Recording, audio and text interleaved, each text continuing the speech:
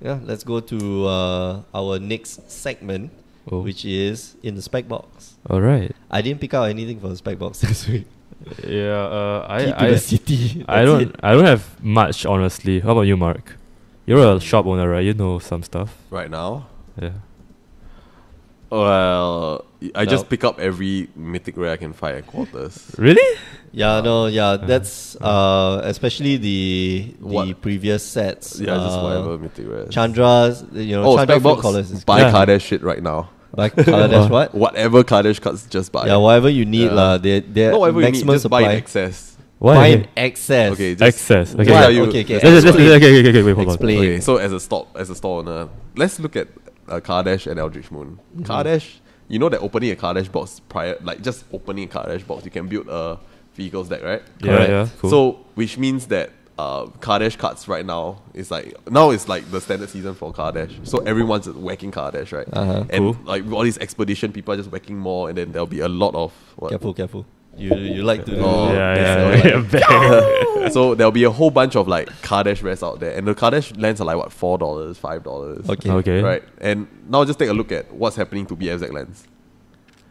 Oh. Okay. So BFZ lands was like we dipped all the way they to used like to be like really shit. cheap, and now it's like creeping up to 4 they're 5. back. Yeah, they're back. And because they are not played in other formats like modern, that's why they are at that price. Now you look at your fast lands, and now they are played in modern. Okay, so the fast lands are actually, well, that's a replacement for the fast lands, or at least to supplement with the, they are... The fast lands are allied just colours. good in... Yeah, the fast lands are different. It's just good in modern. So I foresee like a trend of... And the same thing if you see like Spell Quellers and Selfless Spirit. They start seeing... Once it's out, right, and this Spell Queller and Selfless Spirit was like decks from Eldritch Moon, and dirt cheap there because everybody was like whacking those packs. Yeah, correct. So once they, like everybody were concentrated on Kardesh, that's when the price, just like doubled. Ooh. So same thing with Kardesh and Aether Revolt. Maybe not Aether Revolt, wait for the next set, the Amon Cat.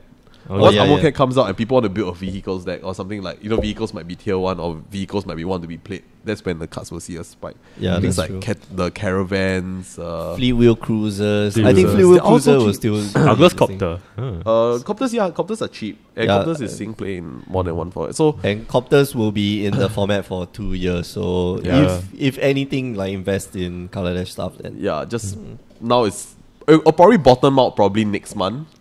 But just start buying. Like, I think it's bottoming out. I think everything has... start buying because I don't foresee like these lands to be $4-5 in the long term.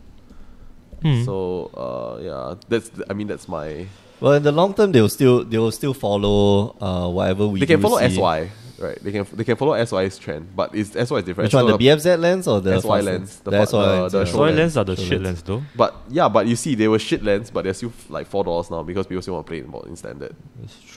Whereas like the fast lens is like totally into, It will just immediately get eaten up into modern. into modern. If modern survives, of course. Yeah. or whatever. Or the format calls Frontier, yeah. So yeah. Frontier, that's the thing. Like, if Frontier actually becomes a thing, then the fast lands are gonna be crucial to the development of Frontier. Yeah, because yeah. we have our fetch lands, and we have one set of fetch lands, and the one set of fast lands, which are complementary colors. From what I heard as well, Kaladesh was a really bad set. Yeah, because people the weren't vehicles. wacking so much, right?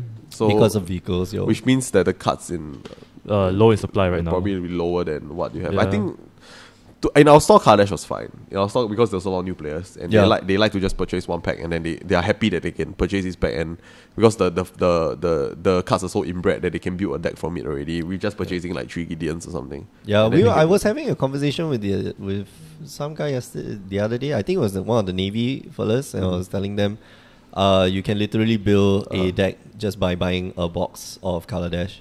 Like just out of Kaladesh cards. Like you don't have to get it from other sets.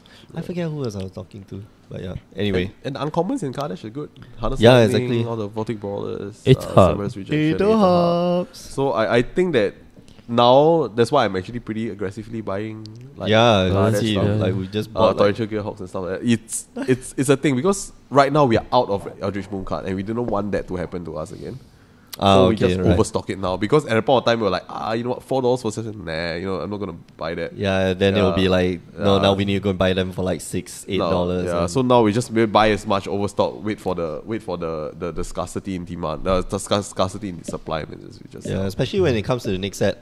I mean, for a store, it's fine because I don't have to make a profit all the time. I just make Exactly. sure I have the cards for my players. That's about it. Yeah. Yeah, well, the profit I think actually it evens out. Yeah.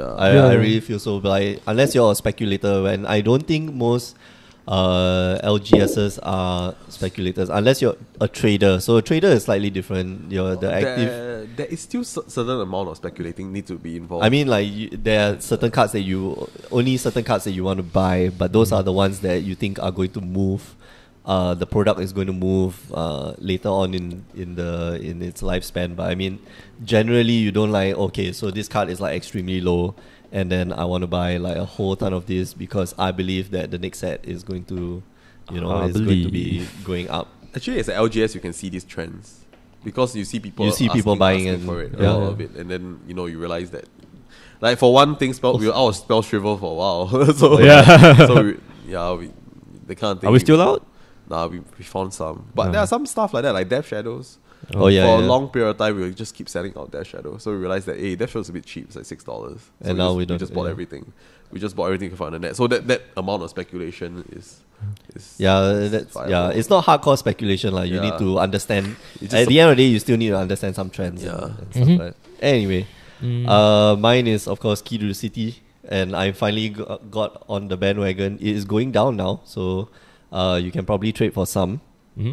It's back down to 50 cents. It used to be a very, very, very cheap card. So you could actually get it for, hey, hello, hey, you're back.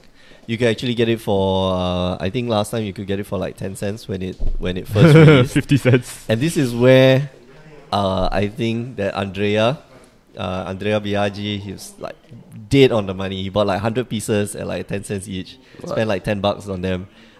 Then the price went up by 2 times. The price went up to 50 cents, and now, previously the price went up $1. So you just sell the entire lot, and just make like 10 times your money. 10 times of your money. What's So up? $90. what's up, man? That's pretty good for like a normal person. But I Yeah. mean, for speculators that don't have don't have a store, it's more like you need to look at how much people are buying. Exactly, yeah. So- And you need to know. Well, you really need to do your homework, like as a speculator.